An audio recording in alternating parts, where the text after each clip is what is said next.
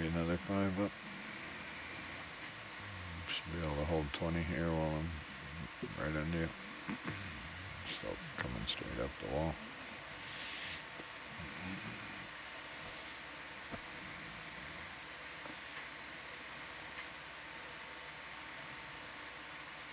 So what signifies the end of the dive? Like, I know we have a general plan, make it to waypoint 3, and it's going to be around this time. But is there like a hard, fast rule, like if we don't make it to waypoint 3, no matter what, we have to keep going until we make it there? Or is it just like, well, it's time to pull out? It depends on the dive. There is not a hard, fast rule on this ship, which is really nice because we've got a lot of flexibility, and all the teams are really responsive to being able to change on the fly, which is really nice. So it really depends on, it's an operational constraint for the most part, and just an allocation of resources. We've got, I forget how many seamounts are here, something approaching 100 seamounts in the US EEZ around Kingman and Palmyra. We visited all of like 15 of them or something total. And so how much time do you spend characterizing one seamount versus how much time do you, or how many seamounts do you want to get to? Not quite. So we're trying to get through a range of depths here to kind of hit through the coral sweet spots and see some of the major transition points on this feature. Like I would like to get up to the, this is a gear table mount, and I'd like to get up to the top so we can see the transition onto the top. Go away.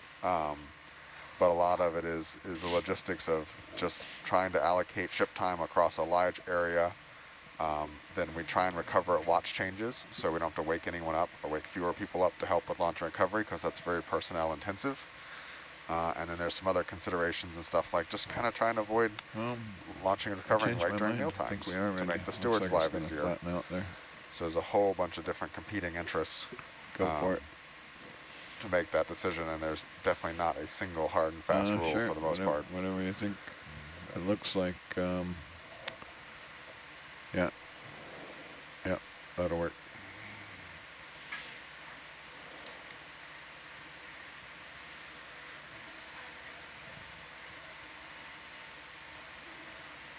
Roger.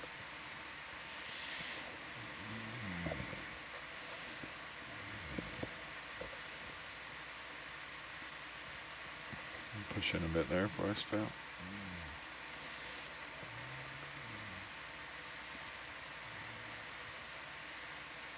That's good, thanks. Is that a primnoid?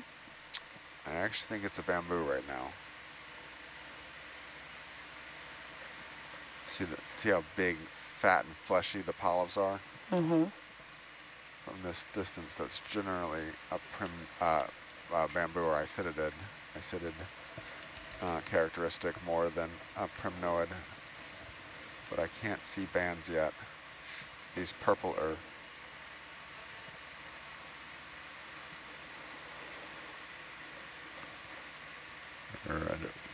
yeah. Yep, this is a bamboo. It's a nodal branching bamboo. That is definitely a new one for this dive. And we just got a comment online saying it was from the J clade. Push in there, Daryl. Give us some polyps. I remember you talking about the clades during the bioidentification boot camp. Yep. All right, science is happy. Thank you. Okay.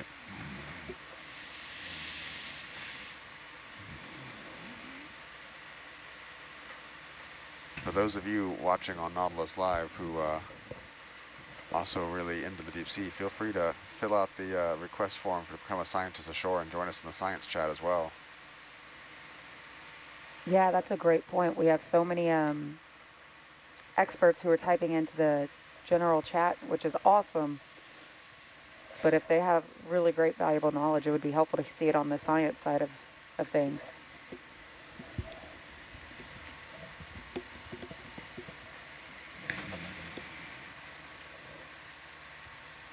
So we had a request come in. Is there any kind of preservative that does not strip color out of specimens? Formalin? I feel like even formalin strips it out a lot. But it is better. It's going to depend per each. the type of pigment and the each type of taxa. If you're really trying to do that, I think you probably can find preservatives, but each pigment is going to be chemically different, and I suspect you could eventually find a combination that would do less, but that's probably going to change by type of organism you're working with. We use primarily alcohol and a little bit of formalin here. What's the benefits of formalin versus alcohol? So formalin is much more toxic, so we try and avoid using it. It's a little bit better, maybe, a little bit broader. It preserves things a little bit better in terms of the morphologies in the alcohol. The alcohol is a bit better for genetics. If you want to actually pull genetic material, 95% ethyl alcohol will preserve the genetic material fairly well. If we were going to be doing a lot of targeted genetics for stuff, we'd use probably something a little bit different. If you want to target RNA, you'd use something a little bit different. Alcohol really broadly is the most versatile for the expense and ease of carry, and formalin helps fix tissues a little bit better. If you want to do any kind of histology or something like that, you're better off with formalin. Looks like a paragorgia black coral and probably actually 2 black corals, I think.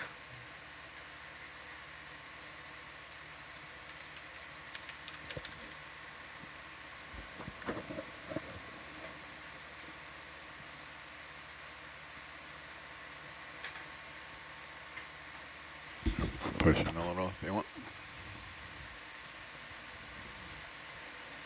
That's good, thanks.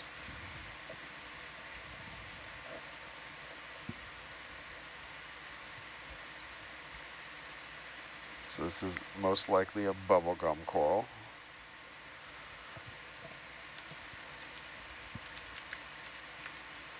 Go a little tighter.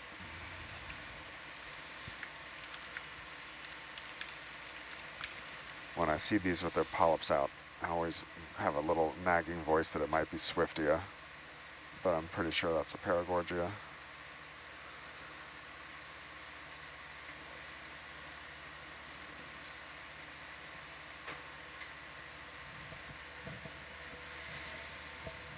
So question for the whole van. What is your favorite cryptid or ocean creepy creature? Mine, of course, is going to be a mermaid. Hands down.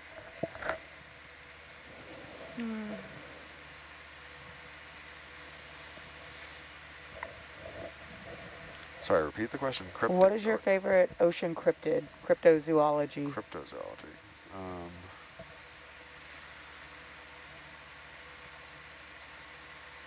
I don't know. I mean, there's things you haven't seen, like, I would probably say a colossal squid. We know it's real, but we still haven't seen one live, and live in its native habitat. So what's the difference between a colossal squid and a giant squid?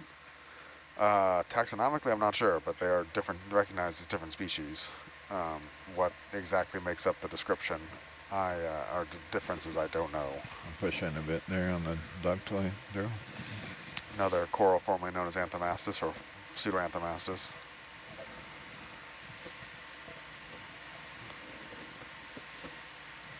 Daryl, do you have a favorite ocean cryptid?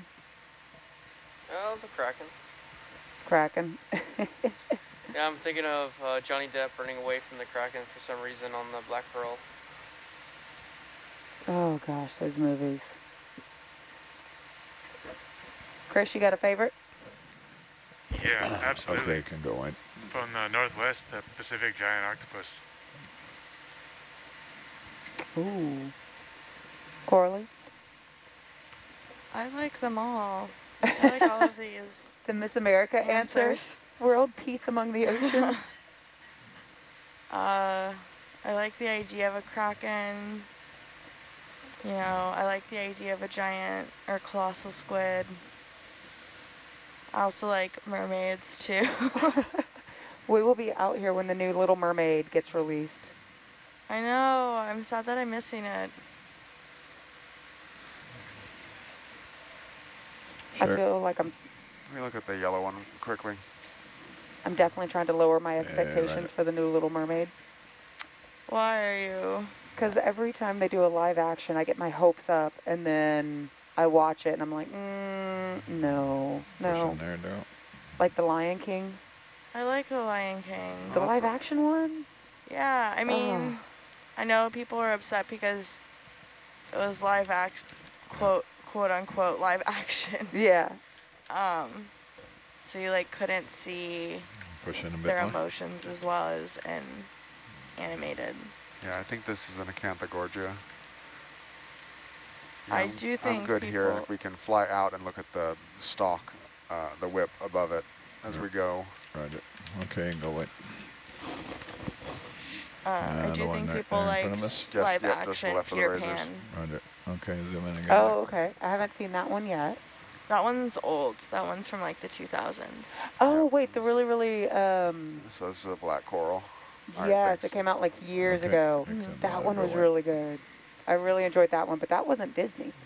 No, it wasn't. Maybe that's the secret.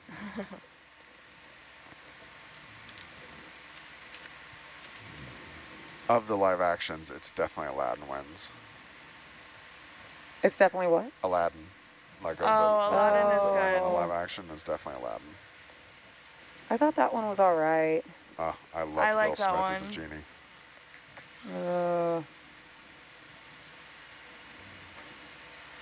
Live action's kind of hit and miss. You never know what you're going to get. I felt like Aladdin was all right. I think the best one was definitely Maleficent. Was that originally a? Sleeping Yeah, Beauty. that doesn't count because it's a different story. Oh, boo. Yeah, I feel like that doesn't count either. Well, then does Peter Pan count since it's not Disney? It's the same. It was pretty much It's the still exact same technically story. Disney. Okay. It's still technically Disney. I didn't like Mulan very much. Yeah. I liked Mulan. I was sad that they got rid of Mushu though. They didn't have any humor. It kind of ruined the story. And you don't have any. I've never seen Beauty and the Beast. I watched about half of it and I was like, nah, okay, I'm good. Yeah, I've never felt a need. No. I did like the Cinderella one. I thought that one was really good. There's a. That was like their second or first live action after Maleficent. This is not. It had the, gosh. More interested in the stalked one here. Roger. One of the guys from Game of Thrones who played the prince. Pushing And a then bit Lily for us St. there, James Daryl. was Cinderella. Come up just The a bit fashion for of us that movie there. was perfect. And that tether's hitting So you. this is another stalked black coral. It's a little bit different than the ones we've been seeing earlier. Not sure which one this is. Can go a little tighter if you want Yeah, there. if we can get a shot at the polyp end. Pushing just a little more. And look at the little tiny brittle star. Aw, Itty it's a bitty. baby. Yep. All right, that'll be good enough for us to sit down with the books later and figure out what it is. Okay, can go wide, thanks. Oh, actually, the correct answer for best live action is Alice. Alice in Wonderland. Oh, Tim Burton's oh my Alice, gosh, yeah, you're right, you're right. That was a really good one. Some more Johnny Depp. Yes. Yeah.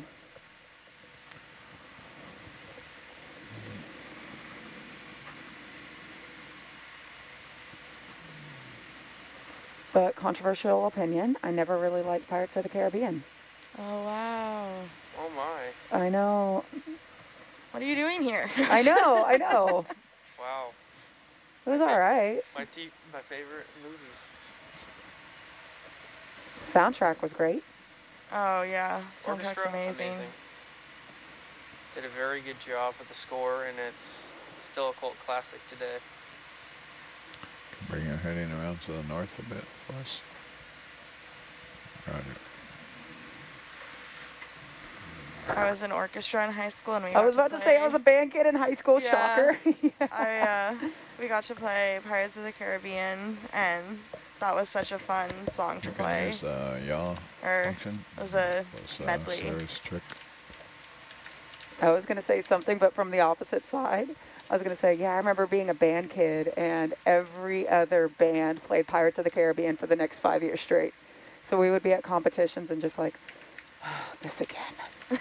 Oh, their drum major's going to be dressed up as Johnny Depp. Yaw without auto heading to get it to come around.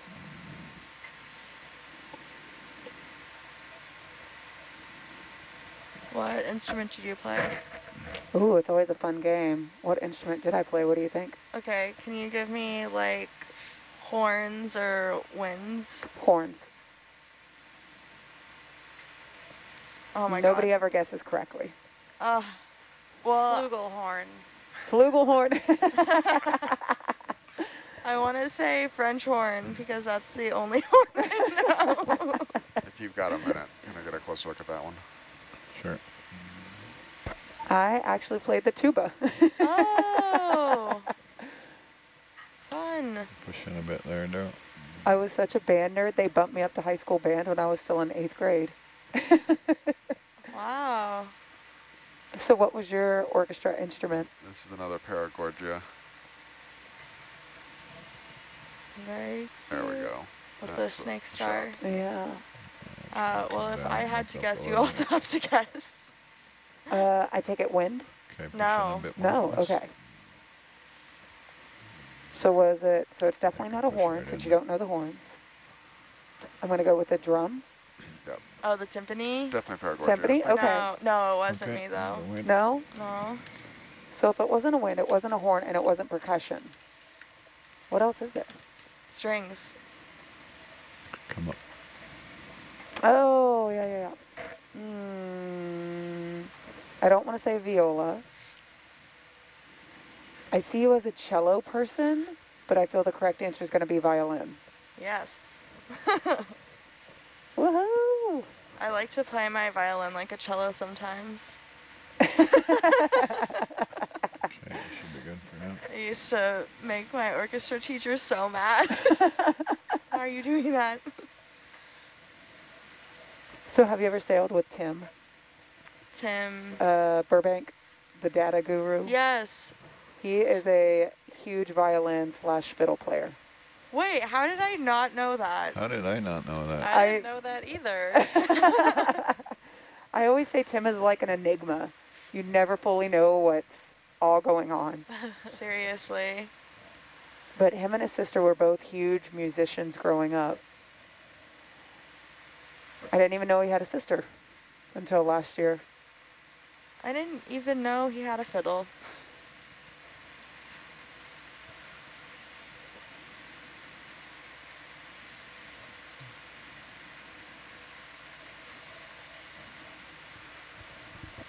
Let's see who can guess my instrument. When I was in band. So Okay, since you band. were Tennessee or in Oklahoma, I'm going with band over orchestra.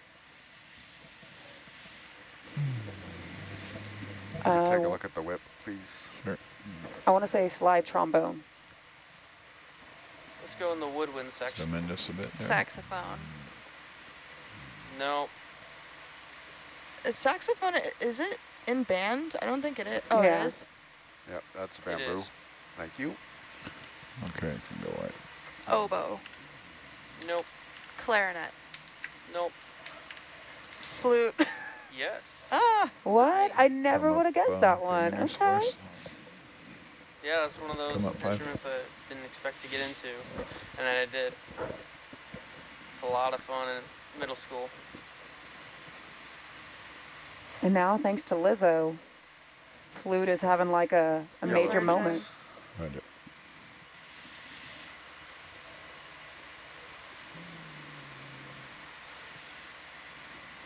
So Simple. Lynette, were you a band nerd? Push in Me? there for us. Yes, ma'am. I was in band. I don't know that I would go so far as to say band nerd, but oh, do you want to guess? Oh, if Okay, you want to like conclusion reveal it next. all, we'll take it. All right. Everyone else was forced to guess, so. Okay, we'll guess. Okay. I think that's let's call that acanthogorgia.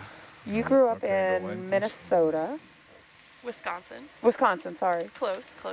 Ooh, I don't know what public education is like there, but I'm going to guess it was band over orchestra. Definitely band over orchestra.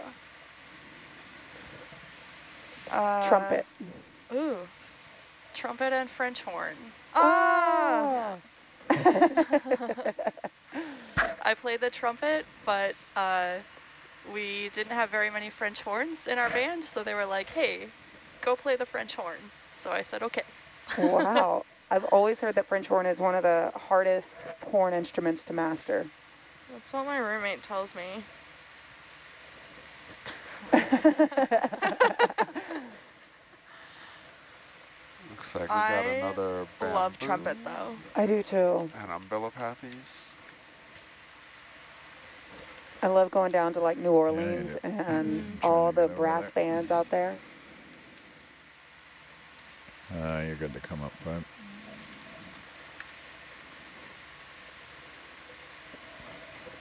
Chris, were you in band or orchestra? Yes, I was in band. Okay.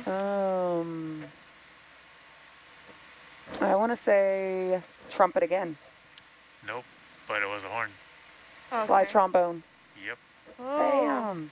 Am I the only non-band person in the control van? Nope.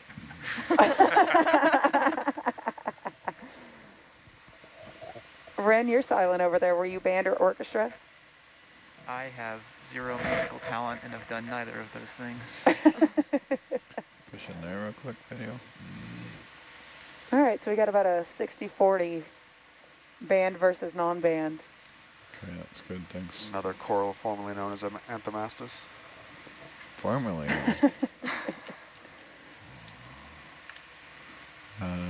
Go wait for me just a sec. Where'd it go? There it is.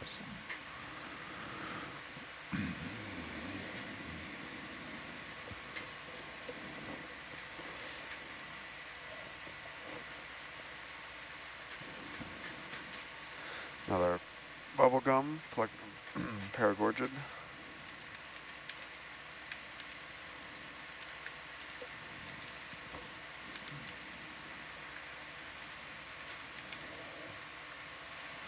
I'm going to need a tighter zoom on that one to see what it is. Ready to go ahead, Daryl?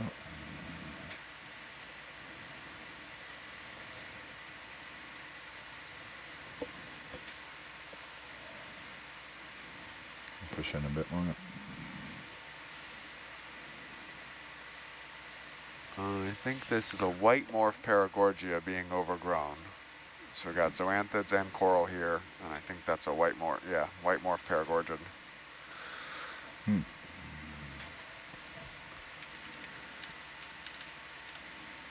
All right, thank you. Right. So zoanthids are a common species of coral in the coral trade, like aquaria. But down here they seem more parasitic. You can see both free living and not down here, and but yes, a lot of times we see them most often, or most noticeable. The zoanthids that are kind of lower and living on their own rocks and whatnot are harder to see sometimes. And this is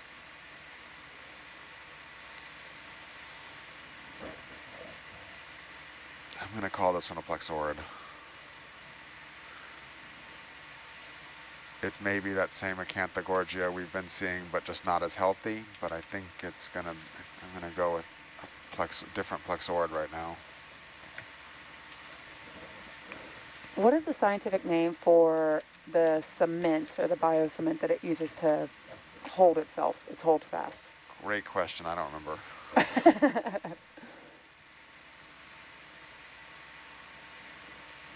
So we've got a brittle star here, we got a crinoid here. Not seeing a lot of the mysids and amphipods and stuff that we normally see hovering around these. We'll probably pick them up more as we get shallower. And come up 3 meters. All right, I'm good, thank you. Okay, can go ahead, thanks. So Brian, going back to the zoanthids, we have a question online asking if the zoanthids really are parasitic, deriving nutrition from their host, or if they're just opportunistic, like, oh, there's a piece of dying coral, let's just go colonize it.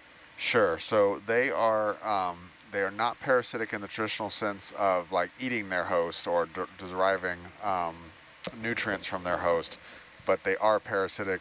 I guess you could call it potentially space competition more than that, but they will infect a existing healthy live coral and then kill it off to steal its skeleton. So they are parasitic in the nature that they steal the host skeleton and then use it. So one of my favorite zoanthids out here, Cumula manamana, or the gold zoanthid coral, is this beautiful zoanthid that will take over another coral's skeleton and then continue to grow its own skeleton on top of the existing skeleton, and they can get huge meters, multiple meters across, and live for a long, long time, and are absolutely gorgeous when you find a big old Cumula manamana. So it looks like a Caliphacus stalk sponge. We got a whole bunch of paragorgias, couple black corals, and acanthogorgia. Nice little pocket of life right here.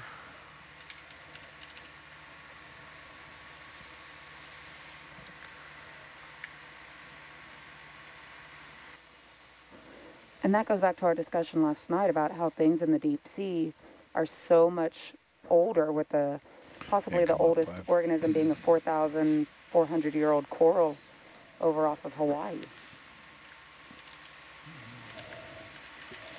Or as Reddit noted, Greenland have been sharks. fired? 3? It's one of them labeled as blank? No. eDNA, We don't know. okay.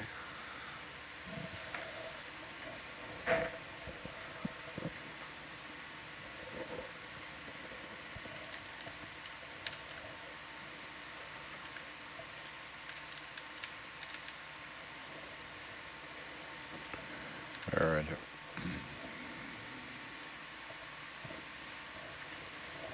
like it's gonna flatten out here.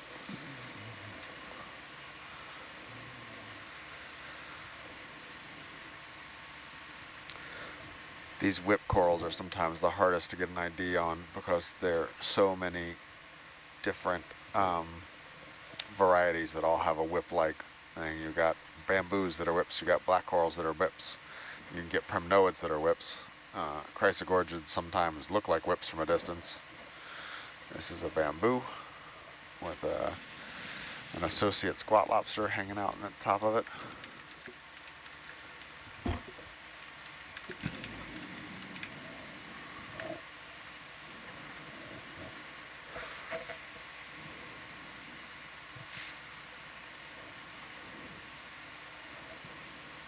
Halfway to breakfast time. Those breakfast pizzas sustained me yesterday. They can keep chasing me up there. It was old pita bread with mustard and... Can we look at the stalked one there? I think that might be our first metallogorgia. Ooh. Go ahead and push in there. This guy here? The umbrella looking one on the left.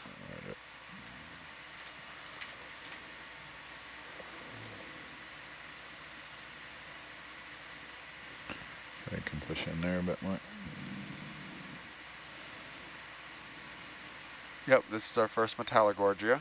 I thought I saw one earlier in the background, but this is the first good look we've gotten one on this dive.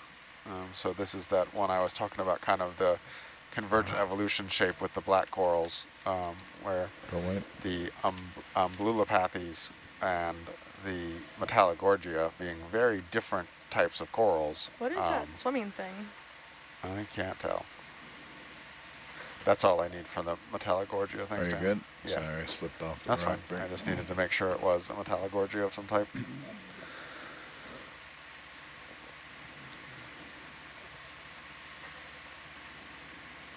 So one interesting thing to note is what I am identifying these things are is generally the order, family, or genus level. And so there might be 3 or 4 different species here of metallogorgia we're seeing, but teasing apart the families is hard enough from live video moving without reference material and or potentially even looking at microscopes or doing genetics. So we're really operating at a higher taxonomic level than we probably would if we were in an area that was more explored in the shallows or on terrestrial, where we'll be identifying everything to species or even subspecies.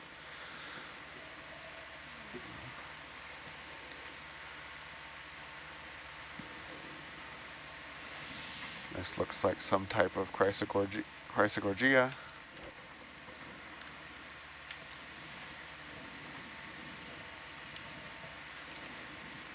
What is that hanging out right there on the right-hand side? It's probably a sponge, probably.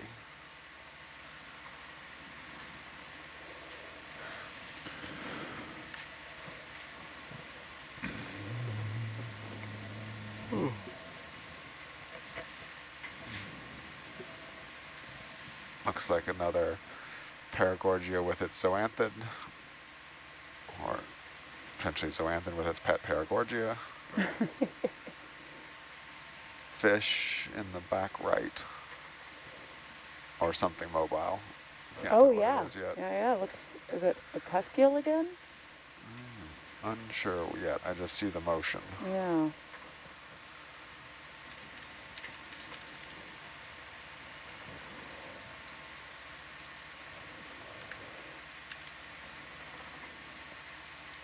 Couple big bathypathes there in the back.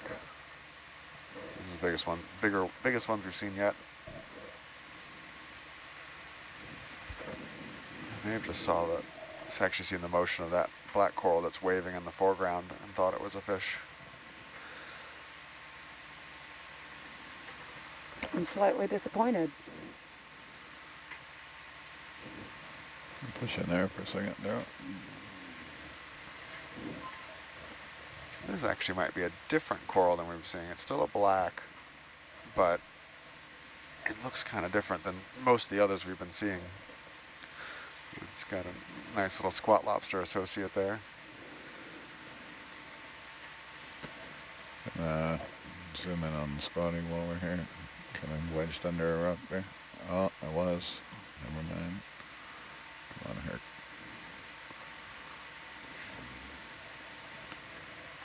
Okay, push in there. So are squat lobsters only found in the deep sea, or are they common all across the ocean? They are common all across, at least the benthos, the seafloor. You definitely see them in shallow areas as well too. Is that about their maximum size? Because I hear about crabs and I hear about lobster, and they get pretty big, but I don't That falls in, is it? really hear about squat lobsters other than deep sea exploration. Yeah, Max zoom. I don't know. Tried it. Honestly, my expertise stops when the light starts. So Okay, it can go wide, thanks. I don't know for sure. Once we start getting shallower in about 500 meters, I start struggling even more than I struggle in the deep sea. And then once we cross into that photic zone, it's a totally different game. Yeah, yeah, for sure.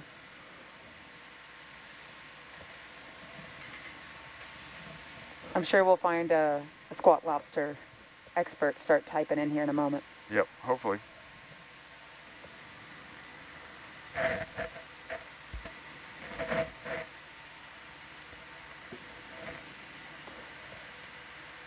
So Corley, if you or if a person wanted to learn the basics about geology or learn more about geology, what is something that they should do? That's a great question. Probably the most fun thing to do would be to go to a national park, probably out west. There's just so much great geology out there, and so many. One of the SCFs was I forgot- Daniel. Yeah, I forgot what his title is. I don't know what his official Quick title zoom was, but there it on was the at Bryce skeleton. Canyon. Yeah, he worked at Bryce. My lab mate actually did the same thing, working in Great Basin, and her sister actually does something similar, also working in Great Still Basin. some polyps. Yeah, But there's still a bunch got a of couple live sections here, even though it's been knocked off. So this is a dead bamboo skeleton.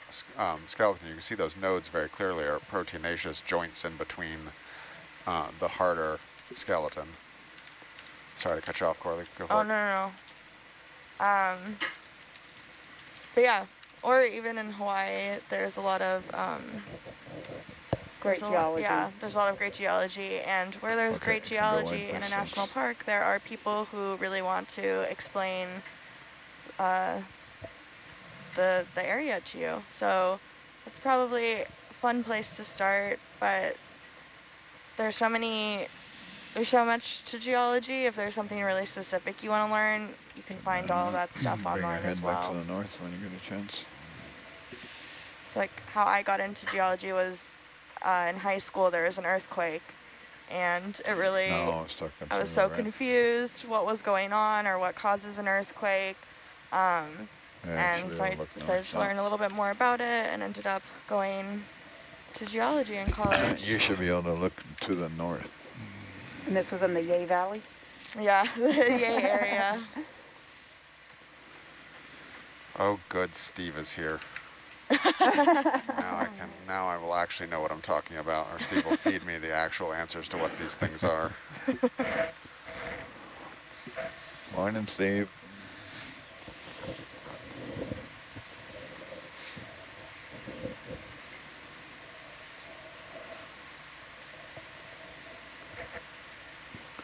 All right. So Brian, a moment ago we were looking at that bamboo coral, and you were saying that is a protonation. I'm trying to find out, what is a protonation? Proteinaceous just means of protein, made of proteins. Oh, okay. When I Google searched it, it says an anion derived from a protein. And I was like, I don't think that fits.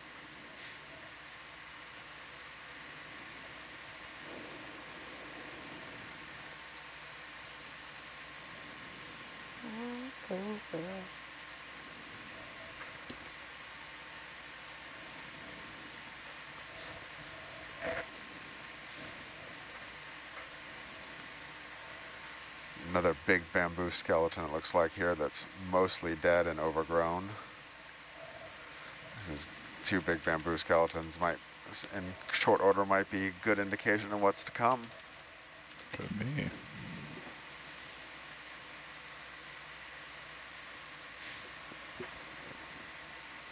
One of the interesting things about deep sea corals is a lot of times we don't see variable size classes. We see a bunch of big things together and a bunch of little things together, even across different groups,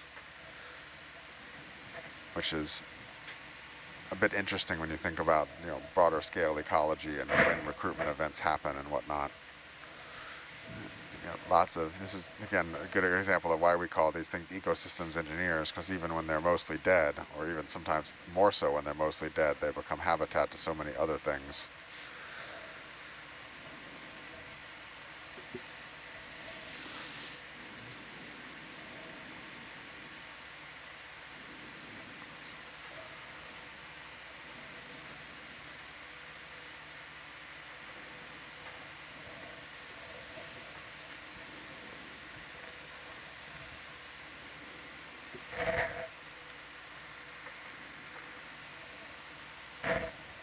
So Steve, I don't know how long you've been watching, but are most of these the paramecia, or do you agree that what we were seeing earlier was acanthogorgia?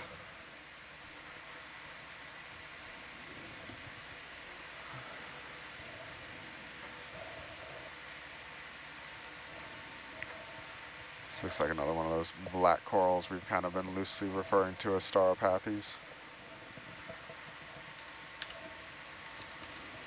Nanocrinoid?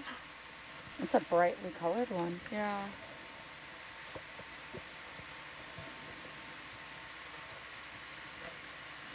I'm surprised we've kept the crinoids going in such density as we've moved up. We've seen the transition kind of in the coral assemblage, or a little bit about 100 meters ago.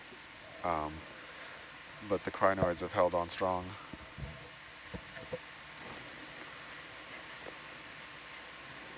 Steve's saying it's a parasicrinus for these big red crinoids we've been seeing.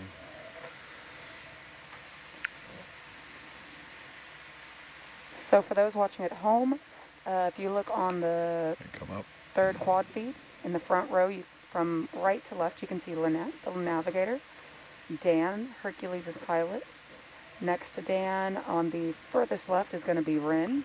Ren is piloting Atalanta. Okay, Lynette, I think we're Okay, flattening 320. out. Yes, please. Bridge nav.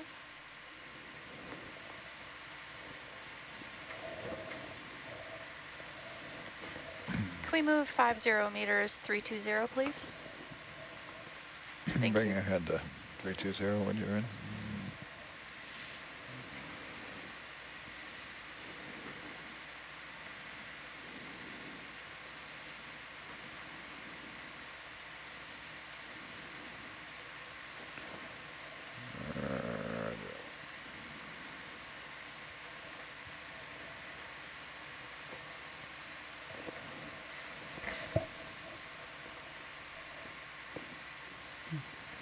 Interesting.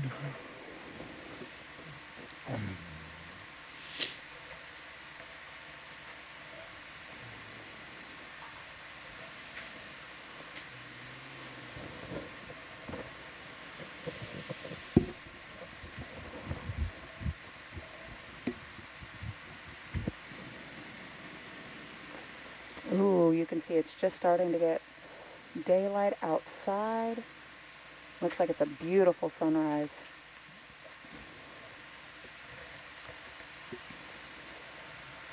As long as the breakfast cooking smells don't seep into the van, we'll be in good shape. Amen to that. It's always the worst when you're in the last hour of your watch and you can smell the bacon. Yes. I have definitely been a fan of the breakfast this cruise. Those little mini omelets. Oh yeah, those are good. Yes.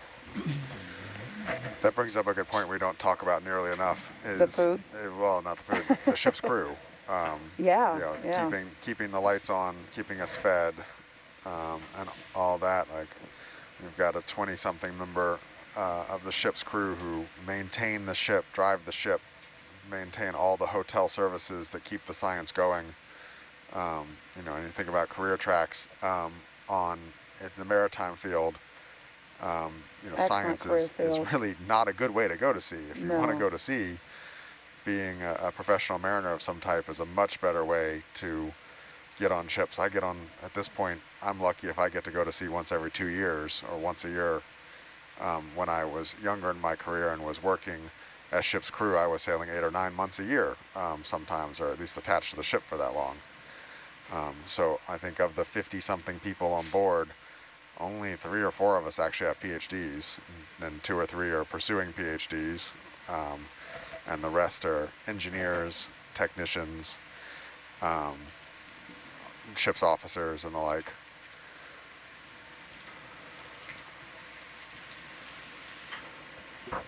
Looks like we've got some bathypathes here, another potentially Paramerissia plexaurid. Steve, what are the black whips we're seeing?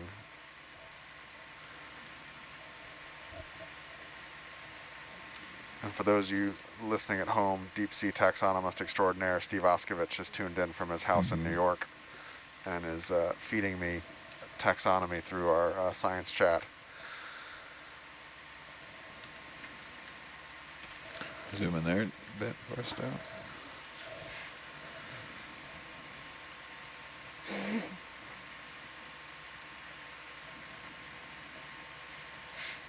So this kind of whip or one branching black coral, I have been struggling to figure out what it is all morning, but we've seen quite a bit of it.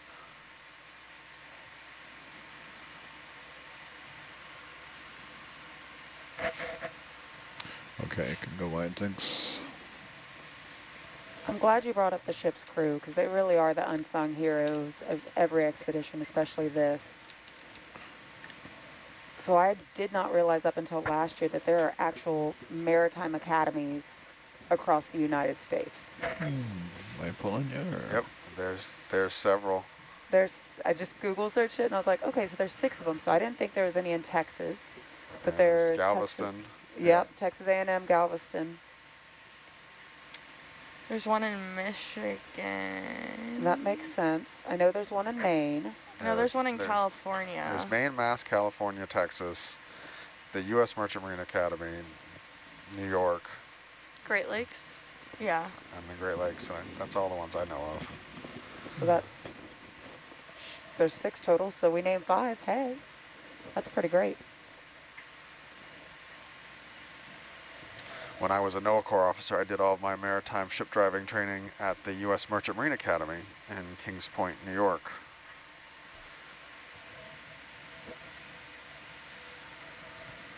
I know so many people who do work in maritime, and they just kind of got their start as being hired on as a deckhand, and then started getting their captain hours, and then eventually went for their 6-pack or their 100-ton.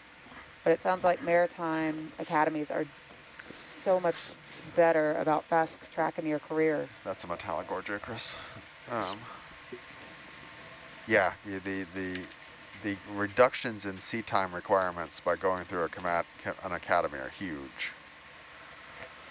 If you go up the hawse pipe, as it's called, to start from being an ordinary seaman, working through able body all the way up to being a ship's officer and master, that takes thousands of days at sea, plus additional academic training.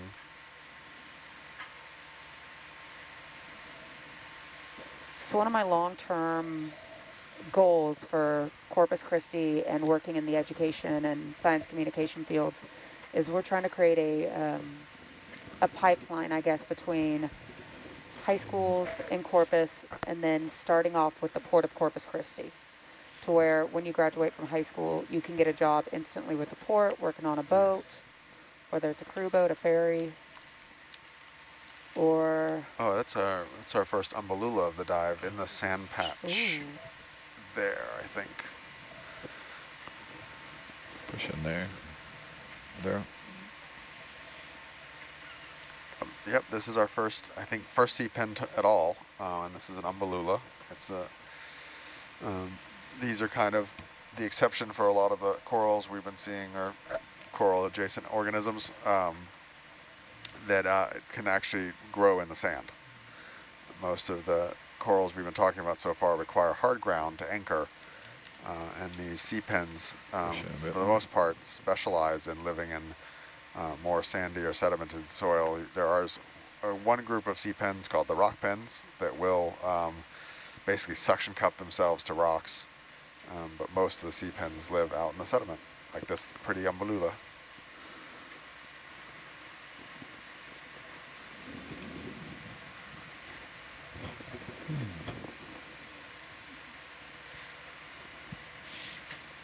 All right, thanks, Dan. We got what we need back here. Okay, you can go wide, thanks. And Steve, we've got room in the bio boxes. If you see something that you want sampled, just shout. We've seen 3 kind of medium density communities, and we snapped Niskins at all of them, but we haven't gotten a blank yet.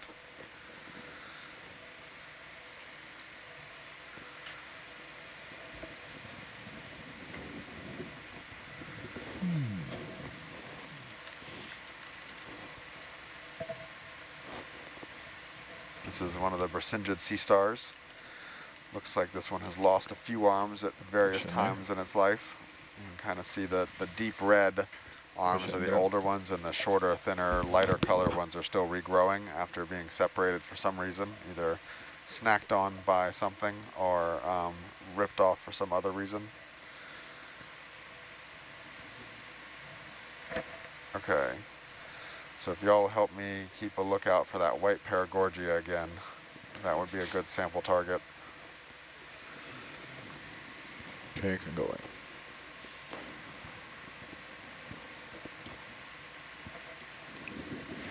Going back to the sea pen, are they motile or are they stuck in place? They stay pretty much where they are.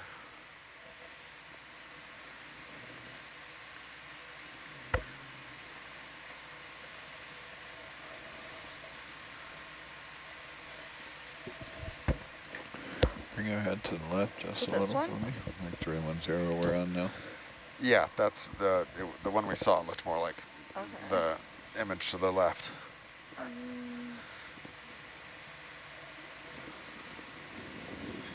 Yeah, that. Okay.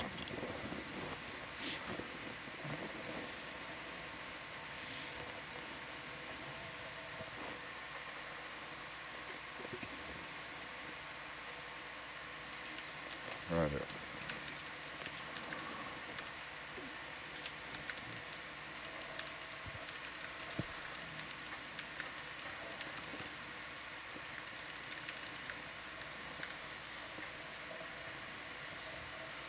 This looks like a little bamboo whip here in the center.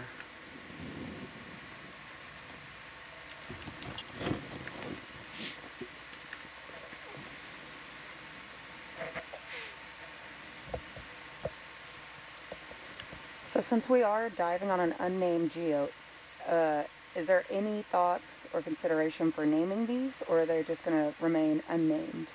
I don't think anyone on the ship today is going to probably pursue naming them. It's actually quite a rigorous process to write the description of the feature and get it submitted to through the naming review process. I've taken once or twice this crossed my mind to try and name a feature, and I've honestly looked at how much paperwork it was and didn't do it. But so there is in U.S. waters at least, and international waters as well, there's kind of a formal process to go through that is quite a bit of work to do a geological description of the area. So it won't probably be named anytime soon, no. So within U.S. waters, is it NOAA or USGS that you have to go through? It is neither of those. It's kind of a strange consortium of groups, and I have to go look up exactly what it is.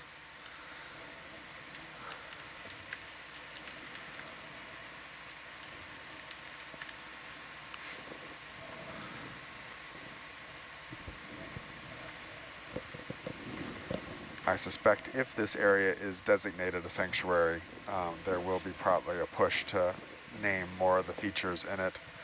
And that process would be kind of led or managed by the sanctuary if one's created. So Chris, maybe you might know this question. Since we are close to Kingman and Palmyra, were there ever any indigenous communities that stayed at Palmyra or Kingman long term?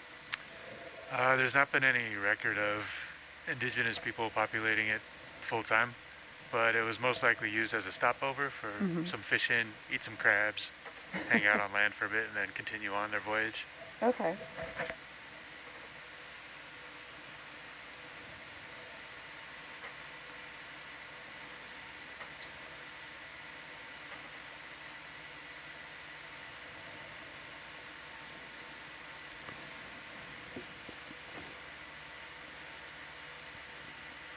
So we have a question about how do we choose where to explore? And that is a long answer because we plan these out a couple of years in advance and then we cement them closer, like a year out. And it's taken, takes a lot of input from various scientists, various government entities. A whole community comes behind where we explore.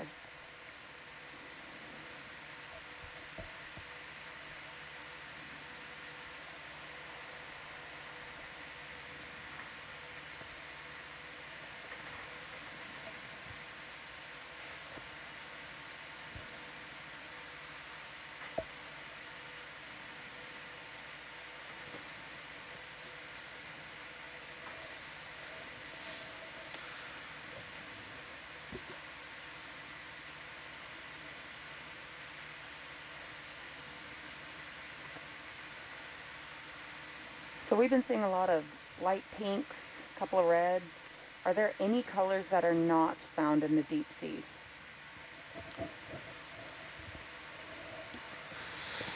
It's always hard to prove a negative. I don't think we see too many greens though. I was just gonna say. Greens are on the rare. There are some plexaurids that get pretty green. But yeah, that's probably the least But maybe if we say green, common color. we'll start to see green. I'm all about it.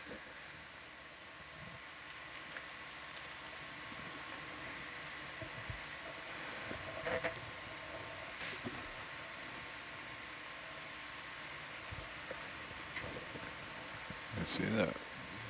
Probably should come up a bit.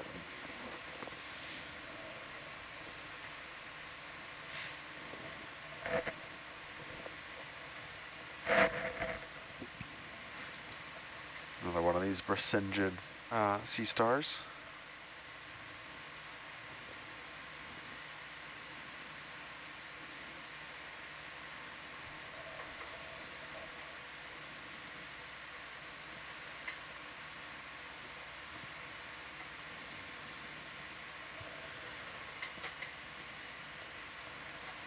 So for those watching at home, you can see on Sat Feed 3, we now have our map up on the screen. And you can see by all the contours, because this is a contour map, that we are essentially just going up a hill.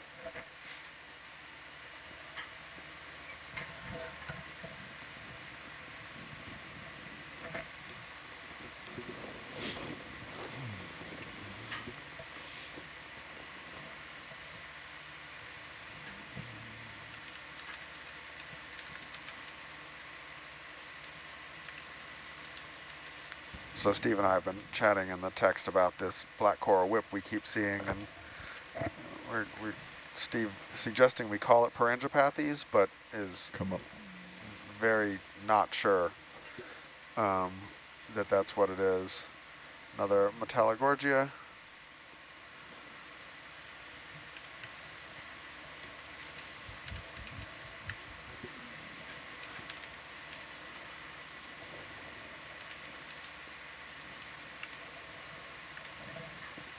Looks like a little chrysogorgia bush there as well.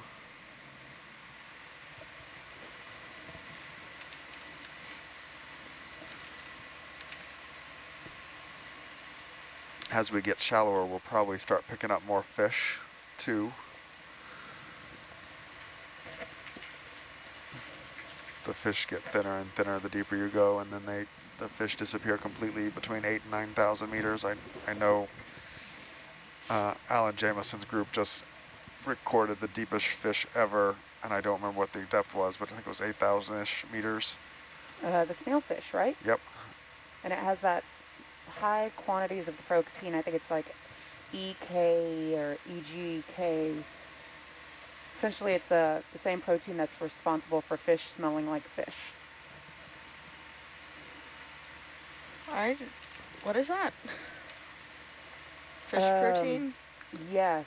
It's a type of protein that allows them fish to go down so deep. And it's 3 letters like EKG, EG... TMAU? No.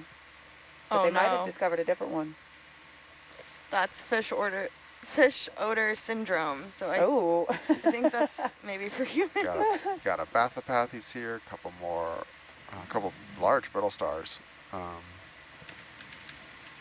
Actually, if you're in a good place, Dan, can we go look at one of the brittle stars that's not on a coral that we just flew over? Sure. So last year I made a horrible mistake of all the movies and or everything that I downloaded for watching was all documentaries. That one. God awful mistake, but I learned a lot. Or the bottom one, either one. What's that? No, we can keep moving, I think. I cannot find. We this don't need to be protein here long. online. It's unusual to see Oh, this no. type of sea star or brittle star not associated with corals. Oh, they are spiny armed, okay. Oh, what's he holding? Bottom arm in the frame. It looks like maybe an optical illusion just with the spikes. Oh yeah, I think that's just, its arm is curled and I'm seeing the spikes. I feel like he's trying to hold a hand of that other star, though. All right, that's all I need. Thank you. Or leg, arm. Do you call them arms? Yeah, arms. Okay. Arms, legs.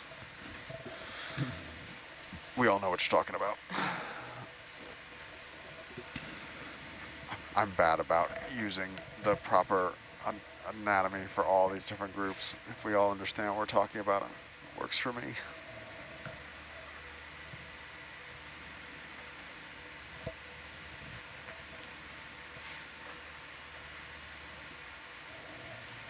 Okay, so it is a snailfish recorded at over 8,000 meters deep.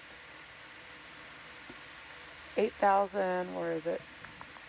8,336 meters down in the Marianas. And it is a protein called triethylamine inoxide. This crinoid that's just on the bottom right looks like it had its head bitten off at some point and is regrowing. How can you tell? It's just it's an assumption based on the thickness of the stalk and the length of the stalk and how tiny the head is. I certainly can't be sure, but look at the comparison of stalk size and head size on this other one that's growing on the left. Yeah, that one looks like it's doing much better.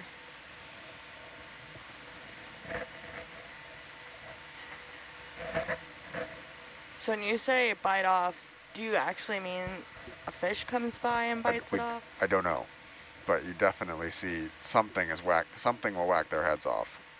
Whether it's accidentally or for food, I don't know, and I don't know what it does it. But it's pretty clear that sometimes something damages them. So I'm assuming it's a mobile predator, but I don't actually have any evidence for that. Some areas you'll see a lot of them that are in various stages of regrowth. Can we look at that one? Sorry. Oh, yeah. Go ahead. I'm guessing this is going to be paragorgia, which is a type of plexaurid.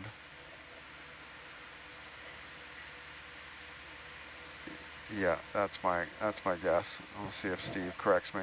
I think this is a type of paragorgia with another one of those nominally or reputatively paragorgia kind of in the background. But it's certainly some type of plexaurid.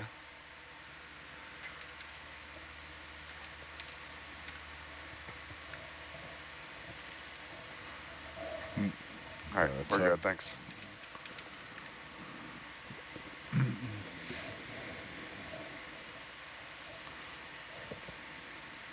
So we finally made it shallower than 2,000 meters,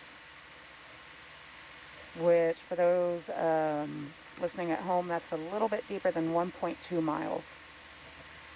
Slowly ascending our way up. What is the depth of the summit of the seamount? I think the true shoalest depth is like 14 something, but the edge of the kind of the flat part of the table mount is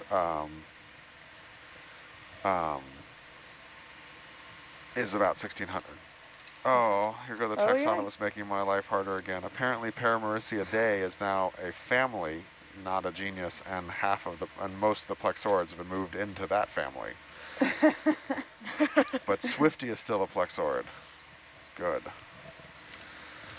And Brian, you nailed that depth. 1,600 feet. That's meters. The top of the, meters. Top of the guyot. Yep. Unnamed guyot number 8, the one that we are currently diving on.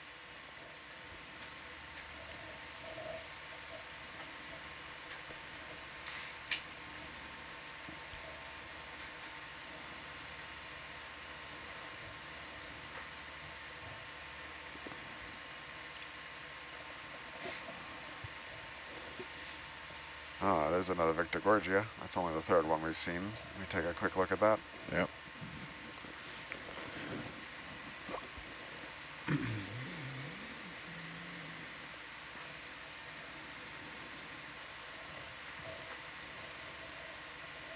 Push in a bit there.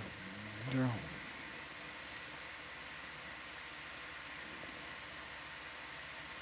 Crash landing. Okay, zoom in it. Oh, that's interesting.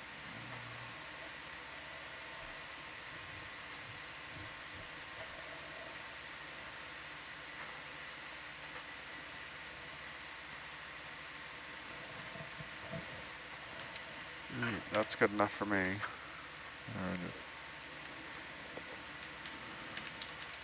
All right. Okay. Go away.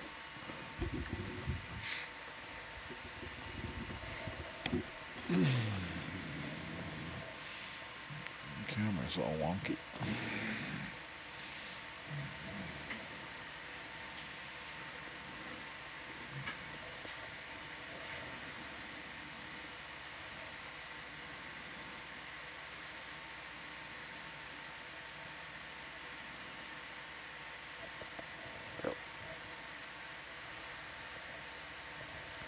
Coming up under you there, Ren.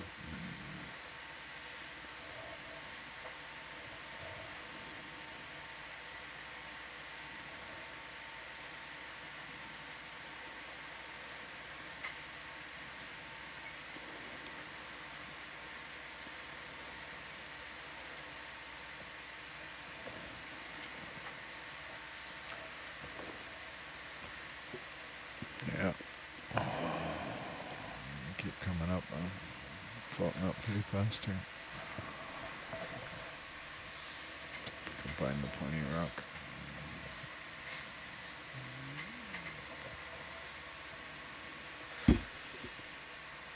If you get in a happy position and we see another one of these black coral whips that just like left the screen to the left, let's sample it because we're having trouble trying to figure out what it is back here.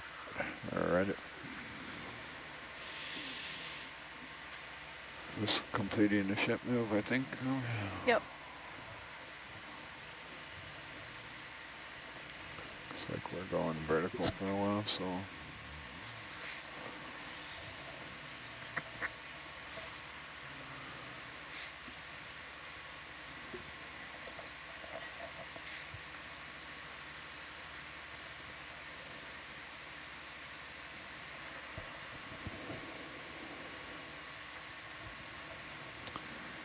Roger, can you look up a bit so I can see where it is?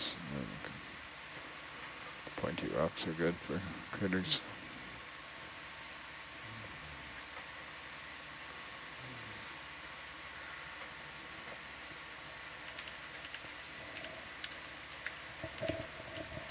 Roger. So for those at home, we are diving on a guyot, G-U-Y-O-T. A guyot is a flat top or tabletop mountain under the ocean. It once upon a time started off as like an island or something above the water, and because of weathering and erosion action, it became an atoll, and then through further weathering and erosion action, it sunk below the ocean line. We can take a quick zoom on that. Yeah, go ahead, Joe. It is a guyot, a tabletop mountain. Yep. This is a nodal branching bamboo. We've seen this one a couple times today already. All right, that's all I need, thank you. Go away. Do those zooms just a little bit slower for us. So a common misconception is that seamounts were once upon a time above the water. Seamounts were islands.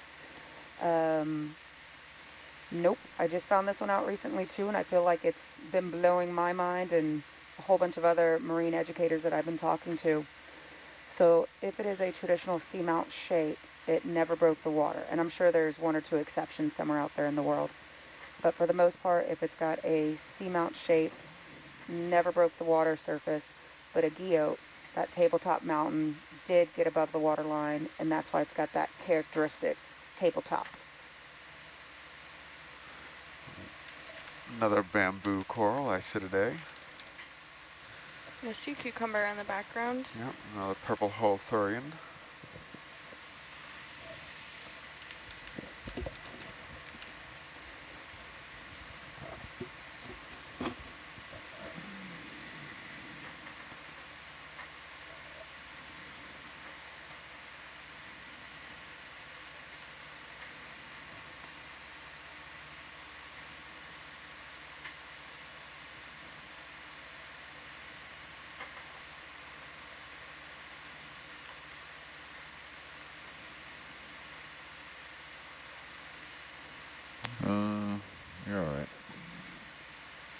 Looks like we've got a paragorgia. This is the black coral I want to take a snip of here on the corner. On the right? Yep. Roger.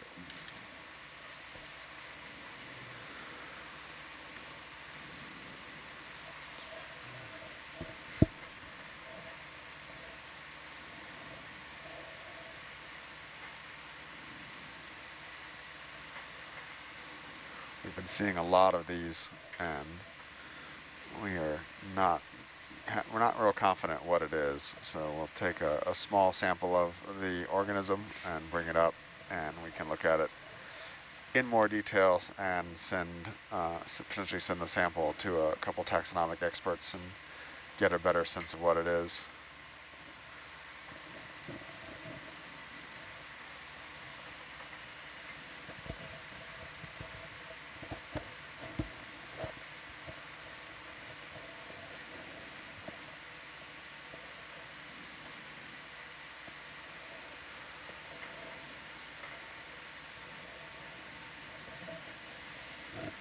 Come down 5 meters. So Brian, earlier this shift, we saw a mollusk worm. Is it possible to see nudibranchs down this deep? Yep, a few exist.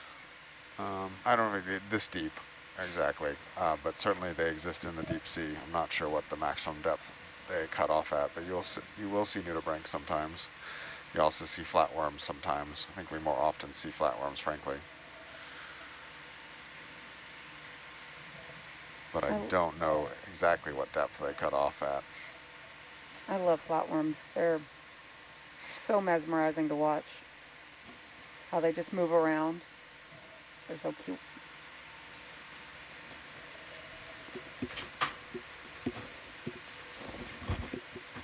Roger.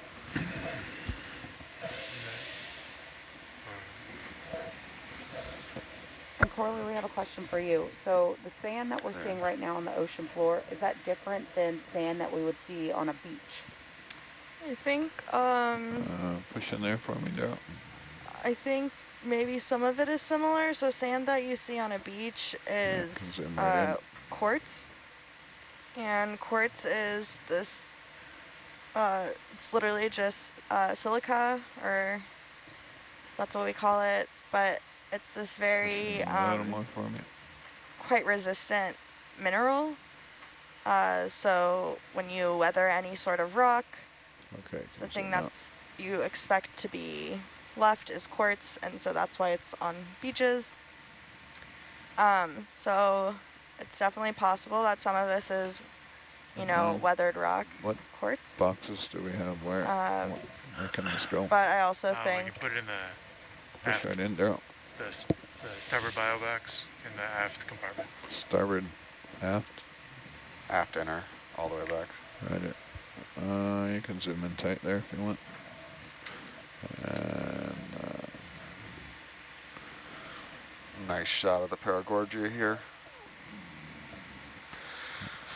Steve's saying that we collected one very similar to this.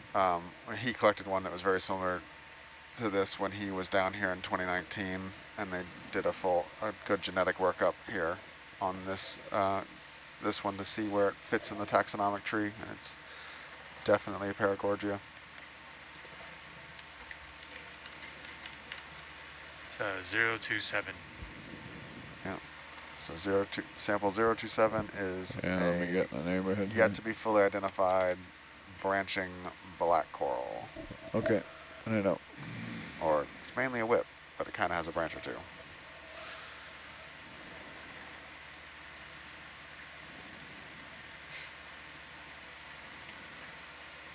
It's good, thanks.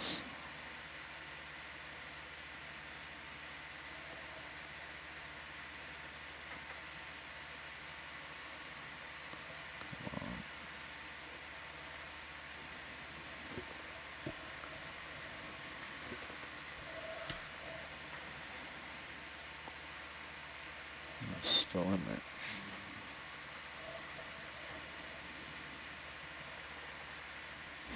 Come on.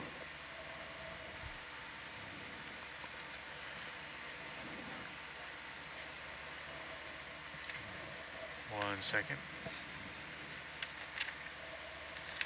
Okay, close box.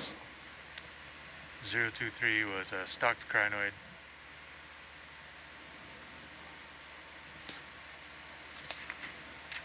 Zero two four. Actually, open the box. Sorry, I eDNA think I sample. still got it. 025 was a small rock. Got it. You're welcome. Okay, close, close, close. Wait. Oh yeah, black corals are floaty. Sorry, I should have warned you about that. Okay, close. All right, the starboard box is full, right? Yeah. I'm All not right, sure. let's not open it again. Okay. Yeah. Good. Whatever you do, don't open the box. No, Dan, no.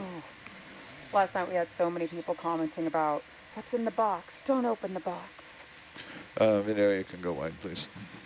It's Schrodinger's sample. We don't know it's there until we open the box. Roger.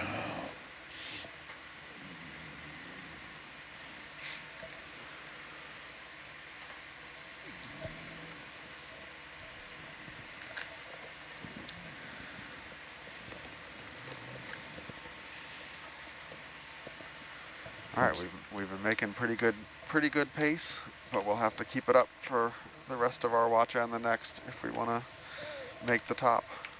But we're doing good. We've been remarkably restrained and not chasing every little thing. Can we, is it all right to open the front box? Yes. I think so. The You mom wanna decided run to the open. front box out for me real quick? Empty. However, I do want to look at whatever the white fluffy thing is in front of you once Yeah, you're I see done that. getting oriented. I think that might be a Walteria sponge. Okay, you can close that box, thanks. That's my favorite sponge.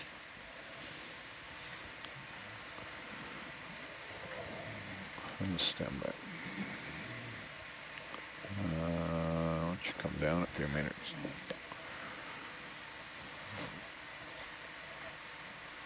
This guy here? Yep. You go ahead there.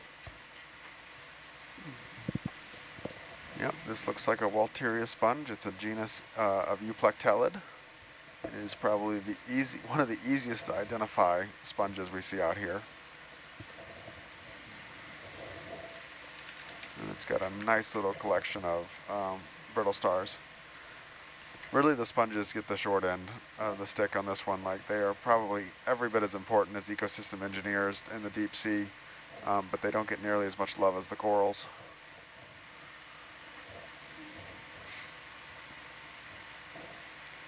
And part of that is they're really hard to tell apart. Okay, I got it. That's good enough. Make some tracks here. Yep. So just a quick update on where we are and where we're headed. If we are cruising along and not making a bunch of stops, it'll take about 2 hours for us to get to waypoint 5. If we're still planning a 10 a.m. recovery, we need to be off bottom around 8:20. It's about 7 o'clock right now, so I don't think we'll quite make it to waypoint 5 if we're still planning a 10 o'clock recover. I think Dwight and I were chatting at the shift change, and I think if we need to, we can push to a noon or just after lunch recovery and be just fine. All right. We'll confirm that at shift change at 8. But I think we can safely plan on recovering at the end of the next watch. Okay.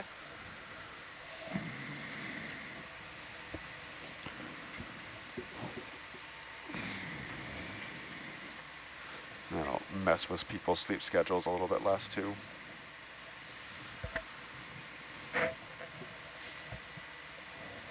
Oh, it's tight, all right. You're good. You're good.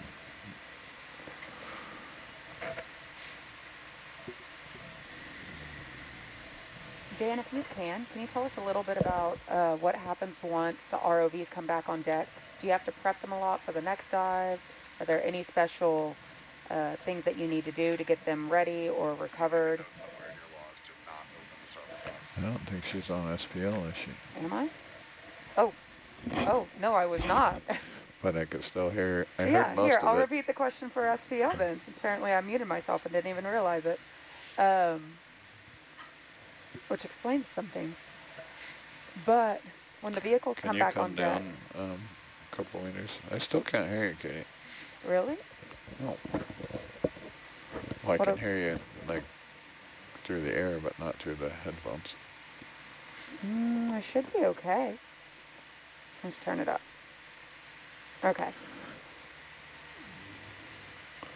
What's happening there? Try again?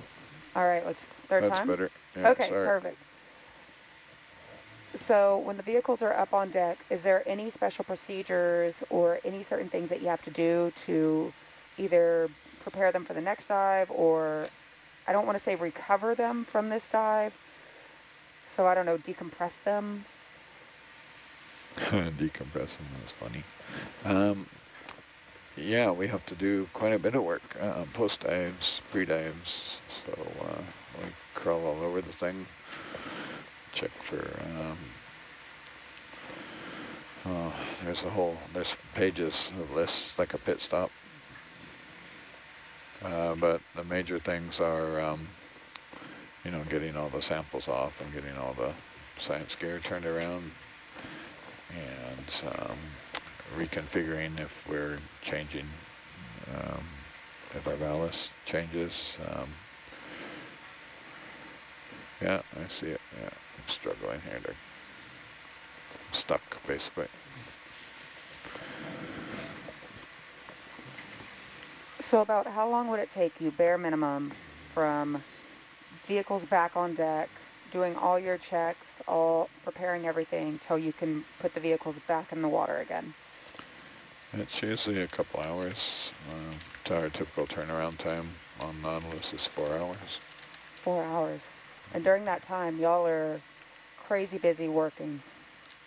Yeah, it's usually pretty busy 4 hours. There's that gives us a little wiggle room to fix any what we call a defects list. So there's usually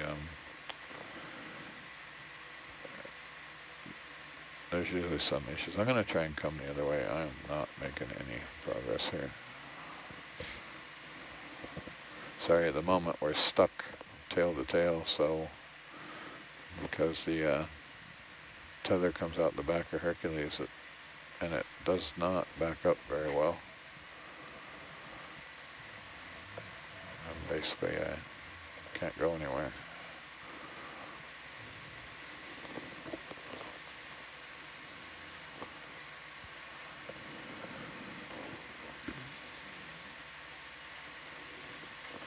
I think I drug Atlanta quite a way, so it's as I back up, Atlanta's swinging back towards the ship.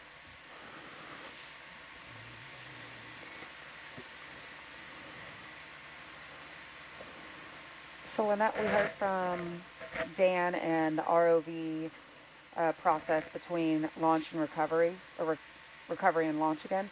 What is it like from a navigator's side? Is there a lot of things that y'all guys have to do to prepare for the next dive, or clean up data from this dive? What's y'all's process? Sorry, was that for me? Yes, ma'am. Navigator? Okay.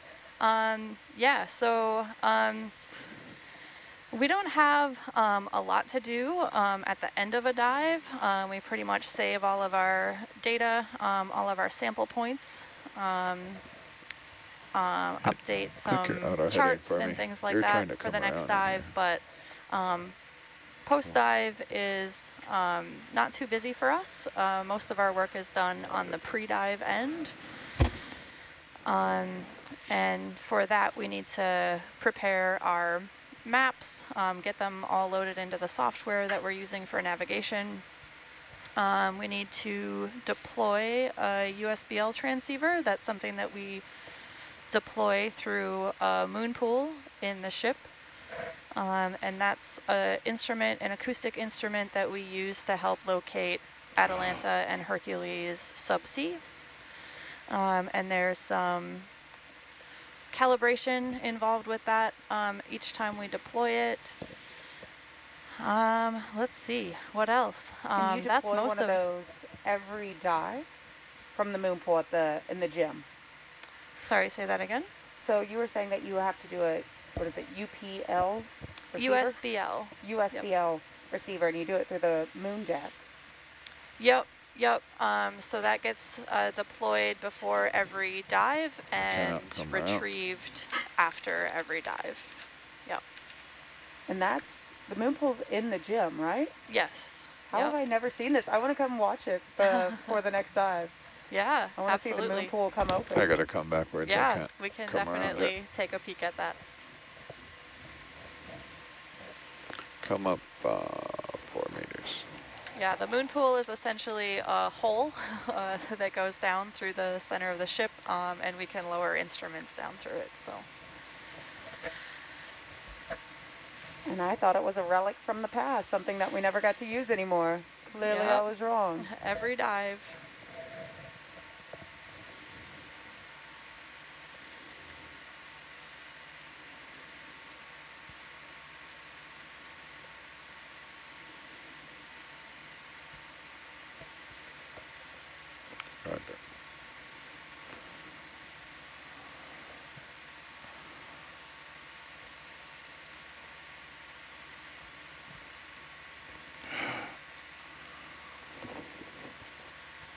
Back down 4 meters.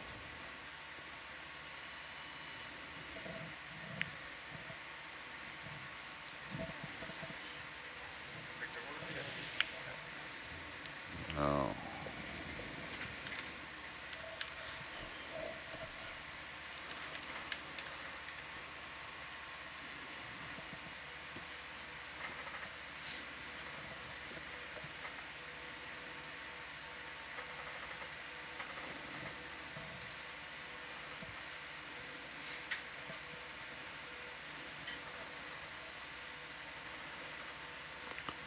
Roger.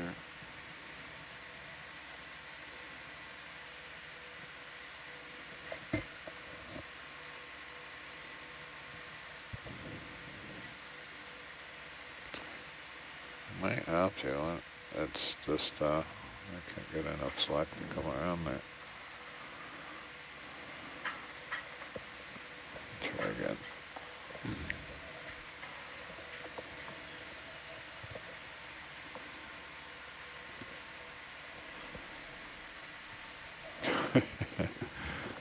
I think I'm getting the layback too.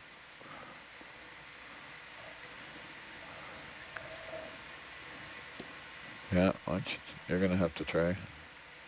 Do 20 meters towards us, see if that helps. 20 meters astern.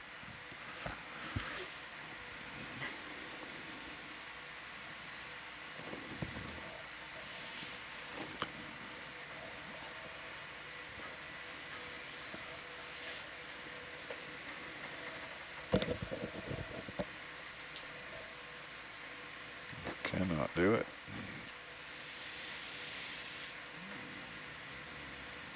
Yeah. I came up a bit there. I took my C bias off to try and get that last bit of doing everything I can to get all the hydraulic power available. Still not, oh, so close.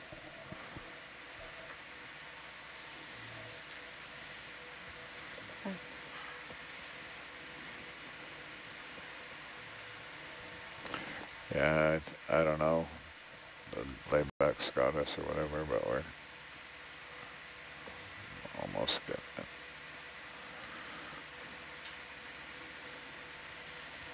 Okay, you can stop that move, I got it. I think I got it. Yeah.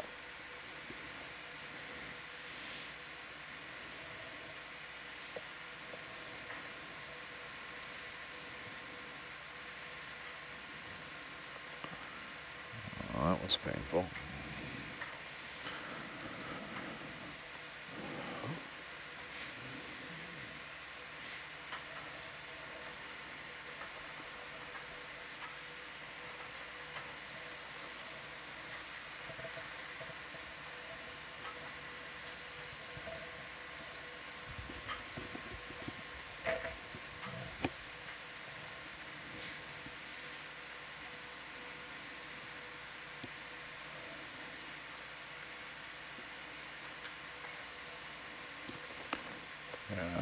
You can get her moving back on the 3 whatever heading.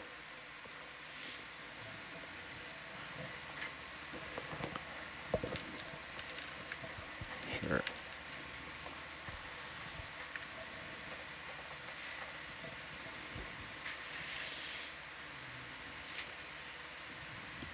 You can come up now.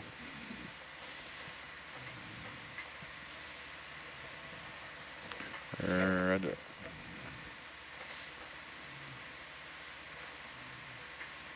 It's a good heading there.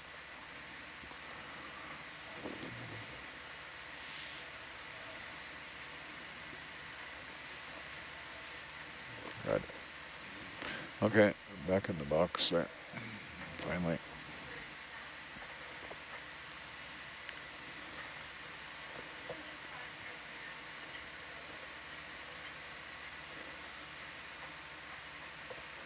So if any educators or parents are listening at home, you can actually have your student's classroom Zoom call the ship. It's called a ship-to-shore interaction. You can find that on nautiluslive.org. Iris down a bit for us, Daryl. Under the Education tab. So it's been kind of nice because for the past 2 days we haven't had interactions because it's been Saturday and Sunday. But starting back up tomorrow on Monday, we have another full slate of interactions scheduled.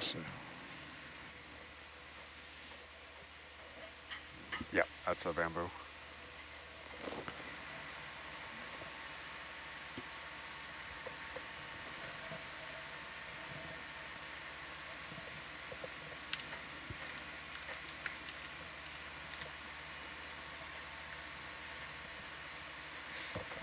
Something was just swimming past.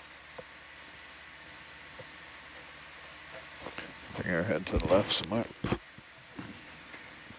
300.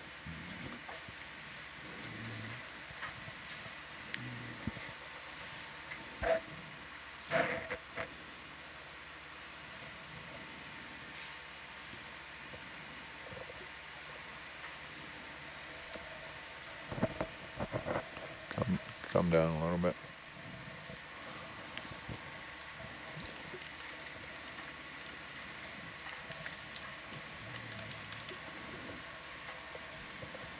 So looking at the sand ripples, the bed form, it is kind of all over the place.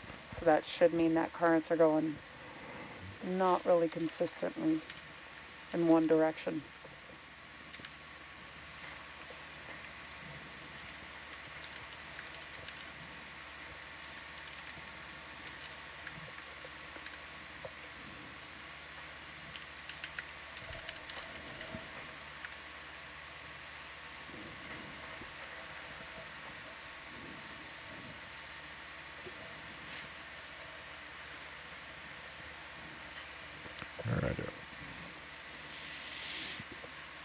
Here's another one of those paragorgia